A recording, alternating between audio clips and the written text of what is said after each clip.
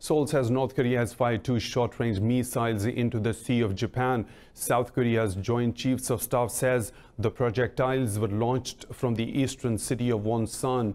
South Korea's Defense Ministry spokesman Choi Hyun-soo said Pyongyang must stop acts that raise tensions in the region. Tokyo has confirmed the launch but said the missiles didn't reach Japanese waters. Japanese Cabinet Secretary General Yoshide Suga said the missile launches did not pose any immediate threat to national security. This comes after North Korea issued threats over planned military exercises between South Korea and the US next month.